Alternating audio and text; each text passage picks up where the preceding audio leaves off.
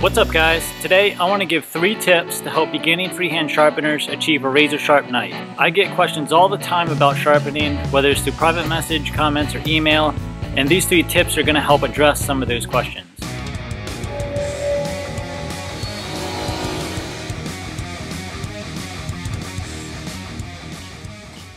Tip number 1, angles don't matter. Okay, angles do matter, but it's not how you think. Ideally, we want to try and maintain the angle that came stock with the knife. All we need to do is set the knife on the stone and raise it up until it looks like we have matched the stock angle on the stone. So we just want to raise the knife up just until this edge here touches the stone, and that's our angle. Don't overthink this. It doesn't matter if it's 1 degree off or another. Just try the best you can and match that angle. As long as we're not at one end of the spectrum or the other end of the spectrum, but we're somewhere in the middle, that's all we need to worry about. The trick is, whatever angle we choose, we need to maintain that angle throughout our sharpening process. So we're just maintaining the angle that we've chosen as we're sharpening. Tip number 2. The most important thing that we need to be aware of when sharpening knives is to make sure that we apex our edge.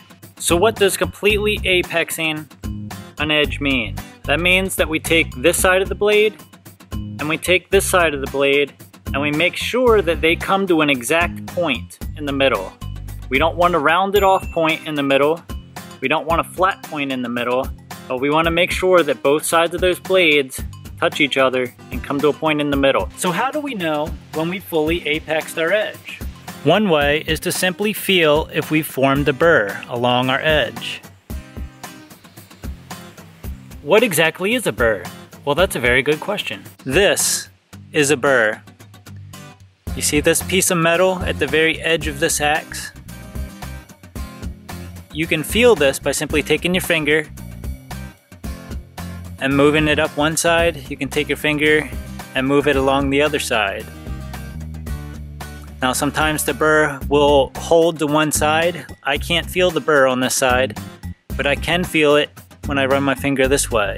So another way that we can check our blade and make sure that we fully apexed and formed a burr is to simply take it into some direct sunlight or get a bright flashlight and shine it right on the very edge of our blade here.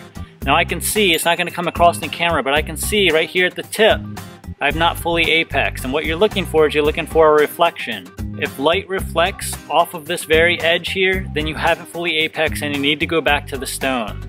Now another really simple and probably the easiest way to check whether or not you fully apexed or formed a burr is to just take it right to the strop off of your coarsest stone. We can go right from a 220 grit stone, clean our blade off, get all that 220 grit off of there, and take it right to a strop.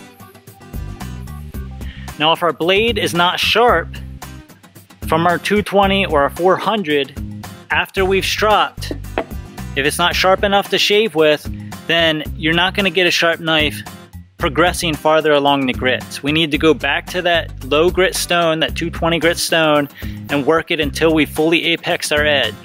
And at that point, we can move on and progress through our grits after we've achieved a sharp knife on our lowest grit stone. Tip number 3. So tip number 3 is to always sharpen backwards on the stone. We've all seen people who sharpen back and forth like this. I do it myself.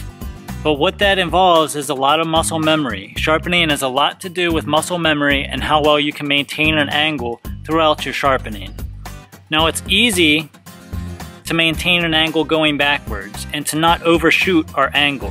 What I mean by that is, if we mess up pulling towards us like this, and our angle, our knife angle changes and we lift the blade up as we're coming towards us, we'll actually dig into the stone, kind of like that right there. And when we do that, that means that we gotta start over again. So if we always sharpen backwards, we'll never run into that problem. It's much easier to maintain an angle if we pull the blade backwards on the stone. Bonus, stropping tip.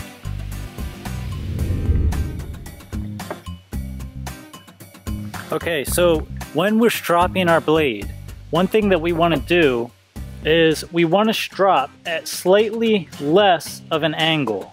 Meaning that if we sharpen at this angle here, we actually want to bring our angle down just a little bit, apply light to moderate pressure, and then we can strop. Now the reason we want to do that is because our strop is actually made out of soft material. The leather actually conforms to the very edge of our blade. Now if we were to strop at a steeper angle than what we sharpened, the leather could actually conform too much and round off our edge.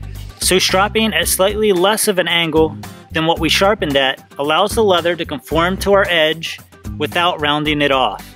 Alright guys, that's it. 3 tips to help beginning sharpeners achieve a sharp knife. Now remember, this video does not cover all the aspects of sharpening. We could spend hours covering every single aspect of each of these topics, and maybe that's a topic for future videos.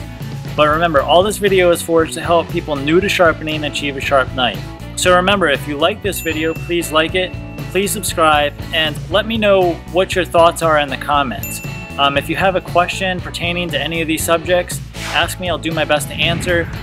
If you ask me a question and I don't answer, it's most likely because I didn't get the notification. YouTube is being really strange with its notifications lately, and I haven't been getting comments or notifications that anybody has even commented until like weeks later. So if you leave a comment and I don't answer, don't take it personally. It's just because I didn't see your comment. Alright guys, I hope these 3 tips helped. Let me know what you think in the comments. Don't forget to like the video, and please subscribe. Thanks for watching.